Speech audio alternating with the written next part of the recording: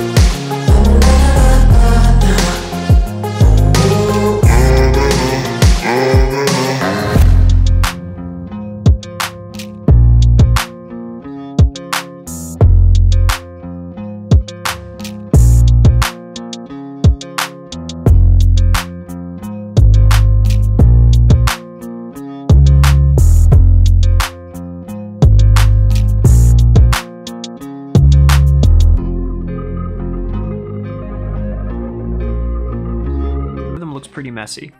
Let's go ahead and take a closer look at it and see if we can identify it. So the first thing I like to do with any rhythm strip is to see how fast it's going. I'm counting 16 R waves, which would make the rate approximately 160.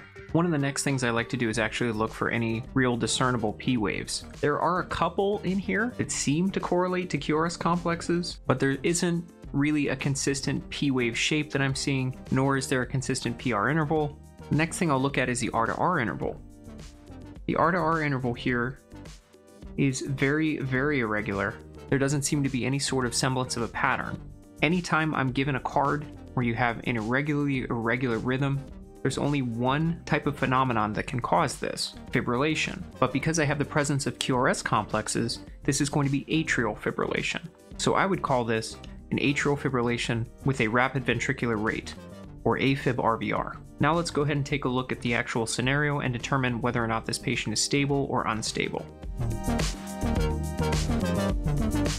So we're dispatched to a private residence for a 77-year-old female complaining of shortness of breath.